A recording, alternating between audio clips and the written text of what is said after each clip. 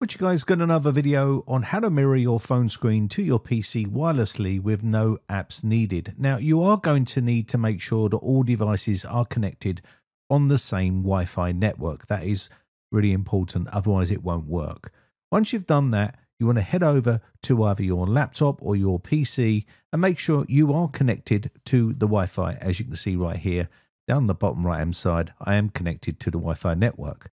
Now to set this up, we're going to need to get an optional feature installed onto the system. It is part of Windows, so you're not actually downloading any software. It's actually built into Windows. We just need to enable that feature. Now to do this, you're going to need to go to the search box and do a search for optional feature, just like so. And once you've done this, you can click on the optional features in the system settings panel. You can either navigate to it that way or search for it. Once you're in the system and optional features panel, what you need to do here is go up to the very top where it says view features. This is to add an optional feature. We're going to view these, and in the search box we're just going to type in here wireless display. Once wireless display shows up here, there's no check mark in it, so it needs to be installed. So I'm going to go ahead and check mark this and click next, and then we can click add, and it will add the wireless display feature to our system. Now this does also work on Windows 10, but we're just going to go ahead and click this onto Windows 11, and you can see it's installing it onto our system. So it's already there, we just need to enable the feature. Next, what we're going to do here is restart the PC, because it's important that we restart the PC because this feature needs to be installed and updated on our system. So let's go ahead and do that right here. And I'm just going to close this box off and quickly restart the laptop. Now I'm using a screen catcher here so I can show you this, but this is actually on a laptop. So I'm going to restart the laptop here.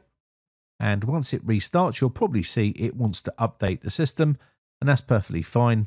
That's normal. And once this is updated, it will then start to boot into our desktop. So we'll just let this update. I'll speed this process up because it does take a bit of time, because there is updates for this system as well. And now we're booting up to the desktop. Now, once we're at the desktop, we're going to need to get our mobile phone, and we're going to need to turn on the actual feature inside our mobile phone.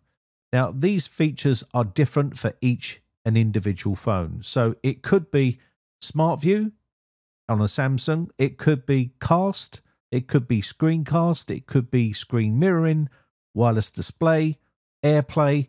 All of these are named differently for each different phone that you might be using. So pull down on the top on this phone and you'll see it, Smart View right here. Your TV will come up right here, so just tap that. You'll get a message on your screen on your TV to say accept. Once you accept that, it will start to connect. And now you can see we are connected to our TV, like so. Now, I couldn't capture this on the capture card because it went off. So I'm just quickly showing you the screen with a camera. But you can see you can navigate through your phone. Now, there is a bit of lag here. You're not going to be able to play games on this feature. But what it's for is to quickly share photos with family members in your home on your TV. Or maybe that you want to do a tutorial and quickly show the phone screen. So it is possible to do, but it's not useful for gaming or anything like that because the lag will be quite bad. But it does work for those reasons. So that is pretty much it. That is a quick video on how to mirror your phone screen to a PC or to a TV wirelessly with no added software needed.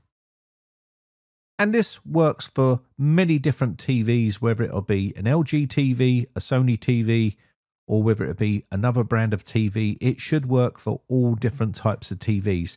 As long as you've got a smart TV, it should have that feature built into it. If your TV isn't a smart TV, then it's not going to work because it does need that feature to be able to wirelessly connect to your TV.